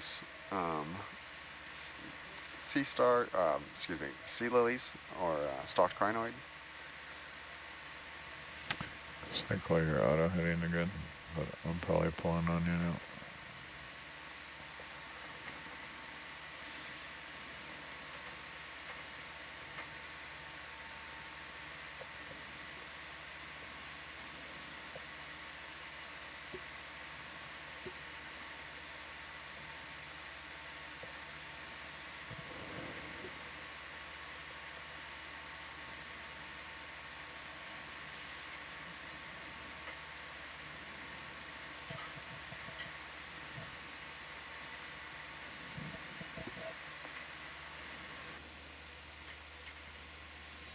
What is that whirly? Likely a bamboo, but I'd have to get a little bit closer look to be sure. Go ahead, Daryl. Zoom in there, please. Huh. Yep, bamboo. What makes it whirly and not straight? And that's a metallogorgia right there. I don't have a good answer for your why some are swirly and some are straight.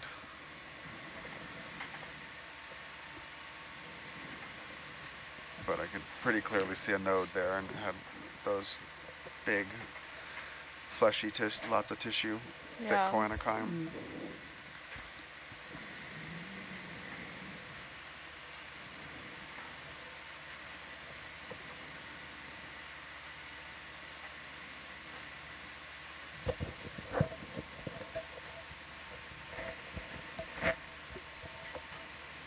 I always kind of like looking at our stats and seeing what countries are tuning in right now. Of course, we have America, Canada, the UK, but we also have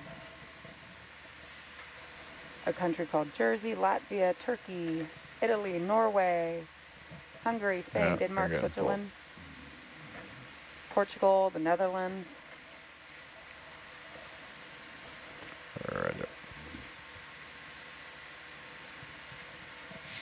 So thank you to all those countries tuning in and joining us from across the world. Another little bottle brush chrysogorgia there going by. Another crinoid. Definitely terrain's changed a little bit, back in the sand for a touch. Yeah, I tried to cheat and go up the hill there, but we're getting too far away from Atlanta. At the end of this ship move, if we're still in the sand, let's see if we can see what happens if we try and push core of the sand. Yeah, we'll be in the sand, I reckon. Yep. It's another bamboo coral. Tall one there. There was a little chrysogorgia off the side of the rock.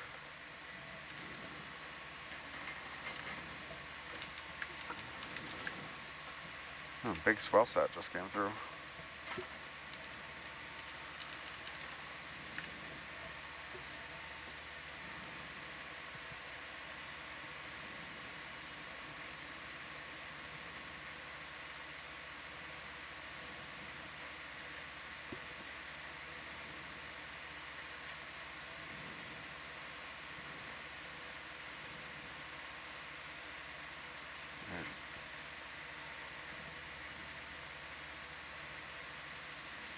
Yeah, let's take a look at this one that you're setting up on.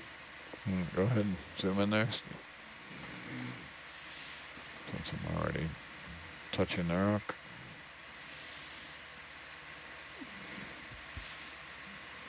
I'm not sure what this is. Help, Steve.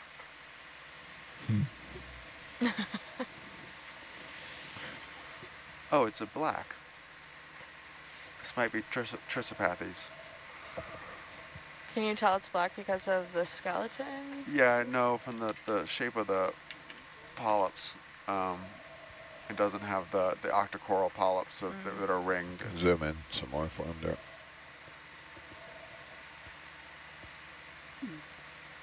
And that looks like it might be the remnants of an egg case as well, of something laid an egg on it and then hatched. That attachment point in the dead center that kind of looks like a mouth or even like a clam shape. Might be some type of cephalopod or shark egg attachment place. Steve says it looks like a hydroid. Ah. Yep, I see that now that he says that. I can see the little tips of the tentacles have mouths as well. Yeah, absolutely, it's a hydroid. Thanks, Steve. Is a hydroid also a black coral? No. Oh. Nope, different.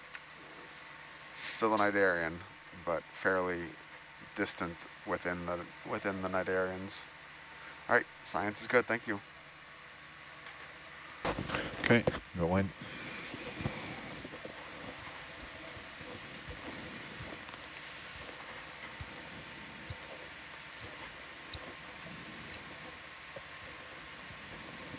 So we are outside of the remote Pacific Island National Marine Monument, but about how far are we from Palmyra Atoll?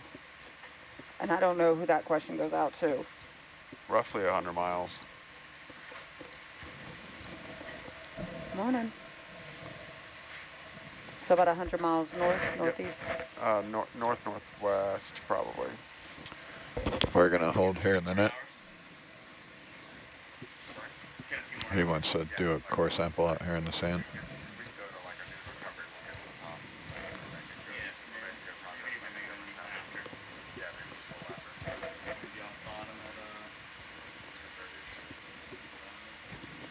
Can you open the iris on Atalanta there for a second.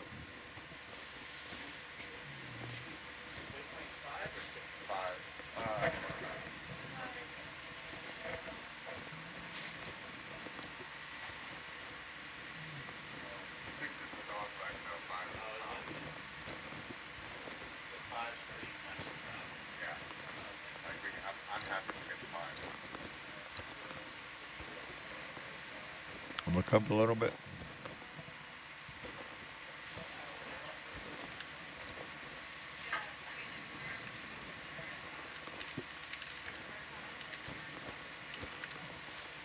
So for those at home, there's a little bit of a discussion about what time we should be pulling out, what time's our recovery, what waypoint we want to end our dive on.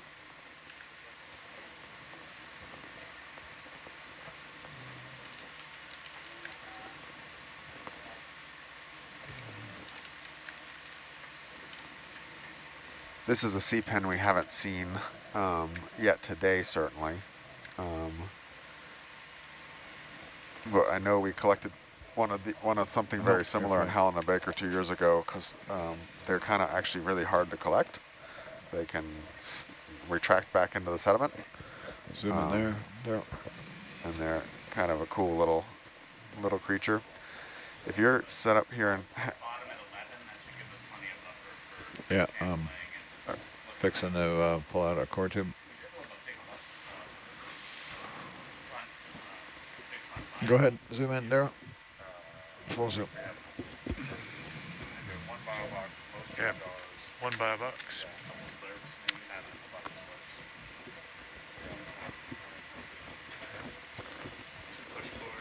Yeah, 2 push cores.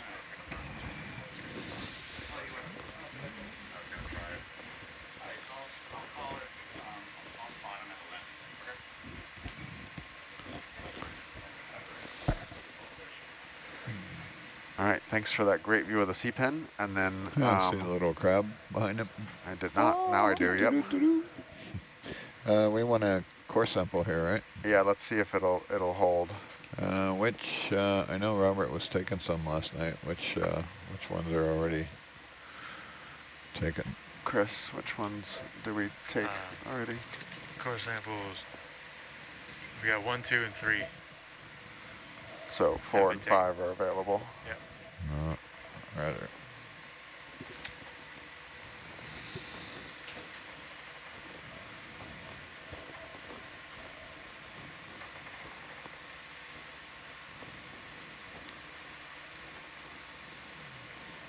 So Steve says the little sea pen we're looking at is Protopatidium.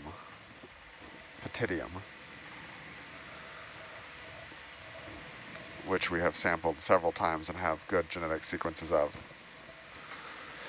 Ron, you were saying that some sea pens disappear into the sand and then some Don't. stay out. Yep. I So believe this one is a run and hide one. Okay.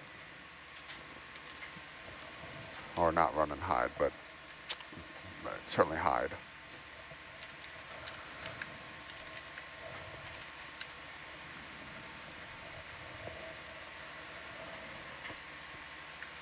So we're going to attempt a push core, which we're going to take a clear acrylic tube and shove it down in the sediment here and give us the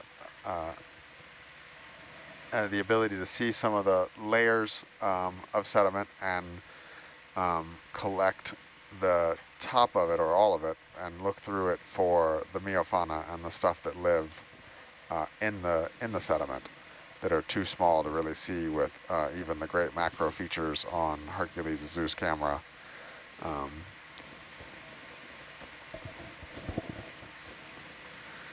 And the trick out here in this type of terrain that's so sandy is a lot of times the sand doesn't have enough cohesion to hold in the tube and it just pours back out. So we'll give it a try here.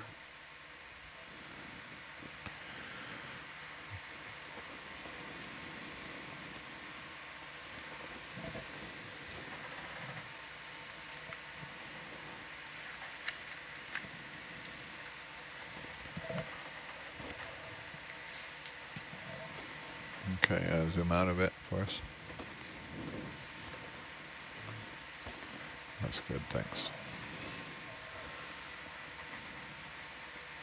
Is this our first push core of the night? No, this will be number 4 of this dive.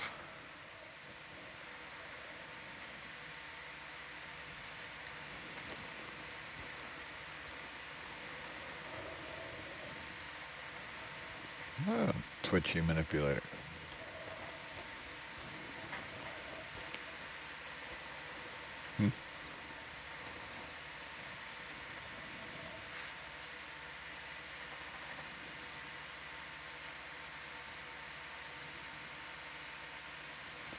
Let's pause for a second and see if it's going to go spastic again on me.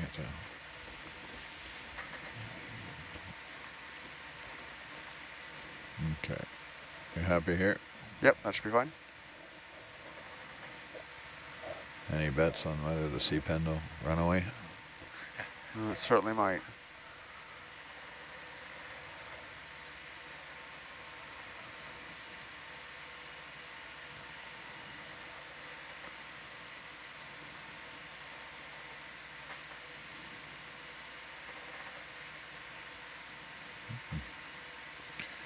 Might get a little mud, hopefully. Feels like it. Deep. And a good one.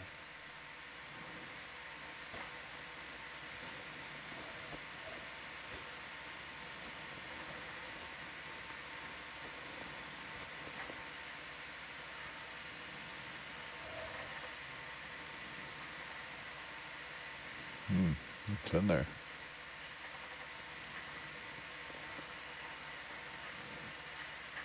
Yeah, it's stuck. That's good. Yeah, it'll hold then.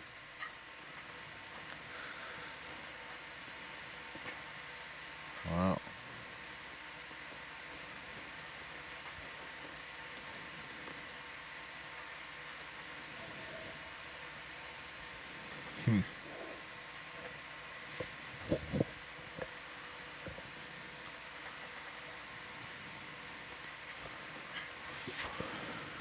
Make it broke loose there.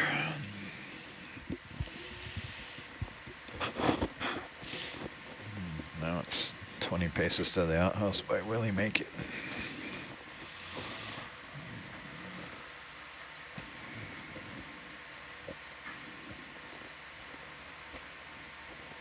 Oh.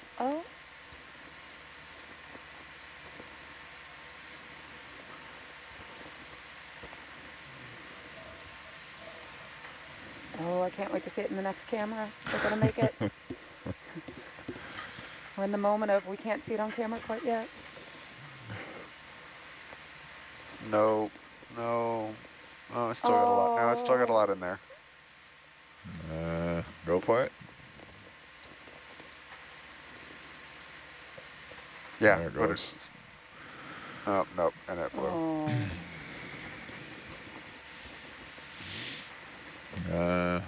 Maybe this wasn't quite fast enough. I'll shake it out and try again. Sure, we'll give it one more try. Can you hit the sample salvo for me? Oh wait, I'll do it. I got it here. I haven't tried this one in a while. And I'll pick another location.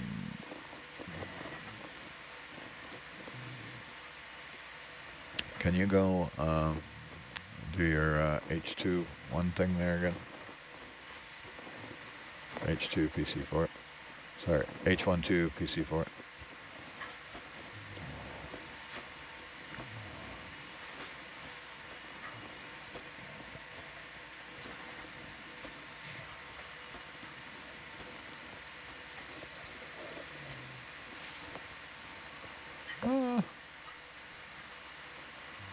Dan, I don't have a lot of push core experience, but does it make sense to rotate wrist and keep it upside down, potentially? That's not allowed typically. Okay. Then it shakes up the... Yeah, it mixes up the layers. Yeah.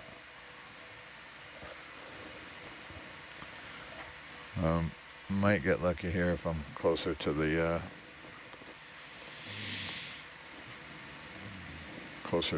quiver here. Okay, here we go.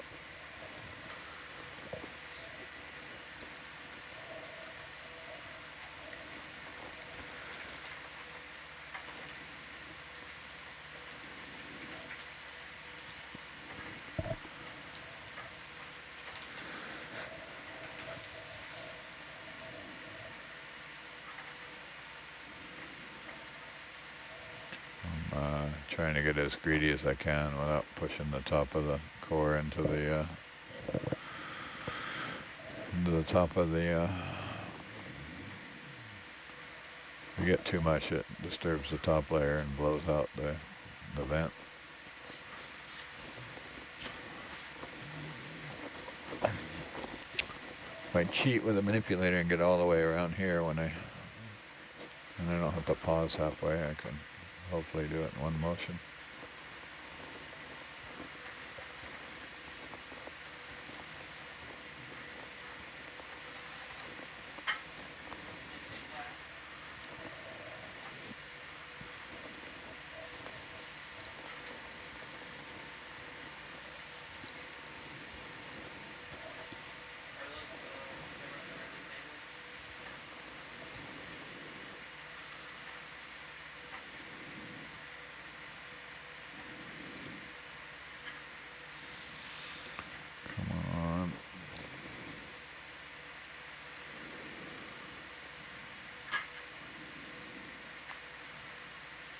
So one of the things people don't really think about is how difficult working the manipulator arm is because you don't have stereo vision.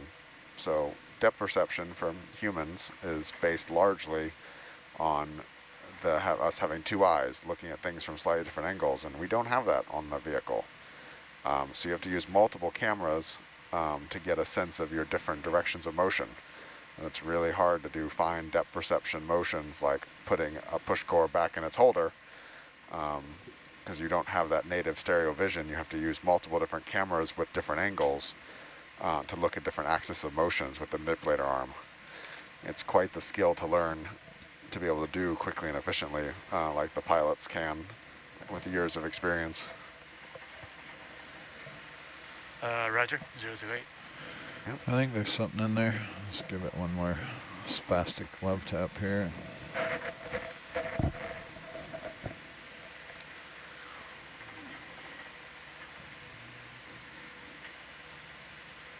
Okay. All right. Thank you very much.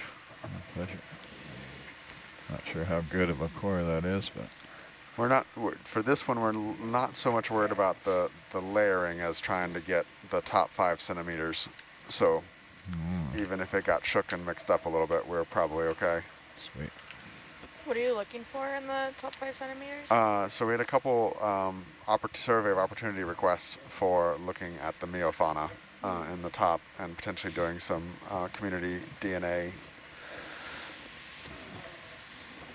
and potentially some microbial studies. To do your H12 PC4 thing again, please. Rather spoiled with that. All right, so we've got about 3.5, 4 hours of bottom time remaining to make it to the top of the seamount, and we should be able to do that if we keep on moving at the pace we've been moving. You can go wide video, and Lynette, you can light the afterburners. I don't even think we need to go any faster than we have been going, but maybe a little bit. The blazing speed of 300 milliknots. When I used to navigate, I'd drive the bridge nuts doing that.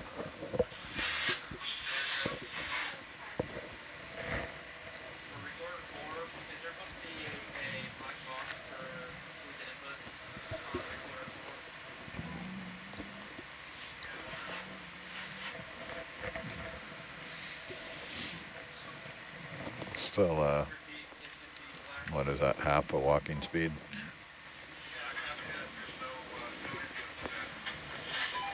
So we have a question about the marine What's that? cetaceans around here.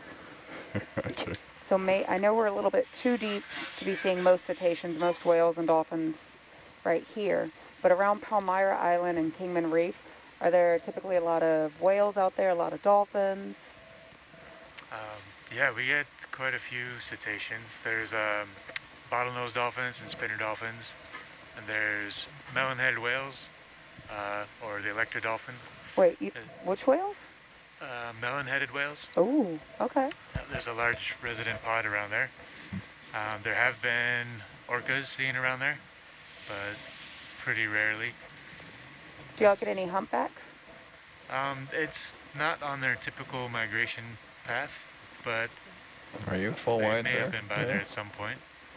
And some of the larger Rocco whales probably come by, but they're pretty hard to find. So they don't come too shallow in.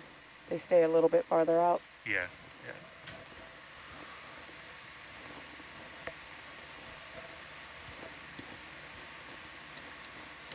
You should get occasional sperm whales hunting along the equatorial line, wouldn't you? I guess you're a little far north probably for on the line. Yeah. Yeah, they probably still come around, but Yeah. to my knowledge, no one has seen one off of our little boat.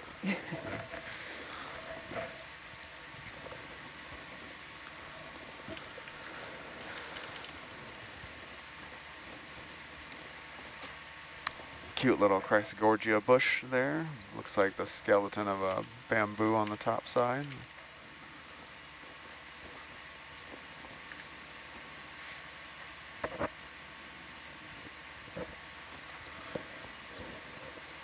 So question that came in, if you could be any deep sea critter, who would you be?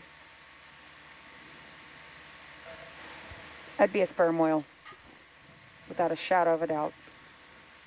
I like Dumbo octopus. They're cute and they're smart.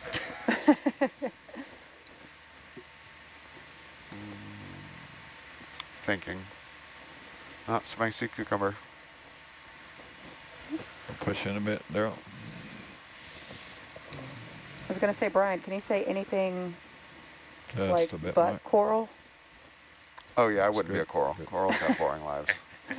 They're interesting, but I would want to Ooh. move. The idea of being welded in place for the rest of my life would not work. Oh, this guy is beautiful. Cool. I'm so mesmerized. Push in just a bit more. Probably a Chonocops. Kind of looks grumpy, doesn't do a lot, but still can move. Chonocops is always a favorite. Turn off the lasers for me. Run. What was the other one that you said looks like a Come out Chonocops? just a touch there. Daryl. Chonox. Chonox. Chonox. Ox.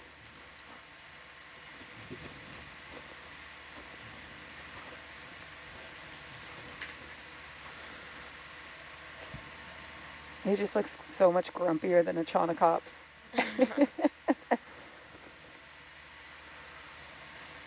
Wow. Zoom out just a touch. That man. sea cucumber is putting on a beautiful display. This is an inaccuracies. I'm going to get the Latin wrong here.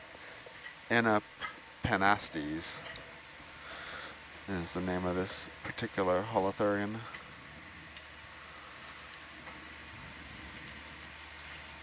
Trying to get 60 seconds of smooth video, but not going to happen. If I take my hands off the controls, maybe it will happen. Ooh. The sheer athletic grace.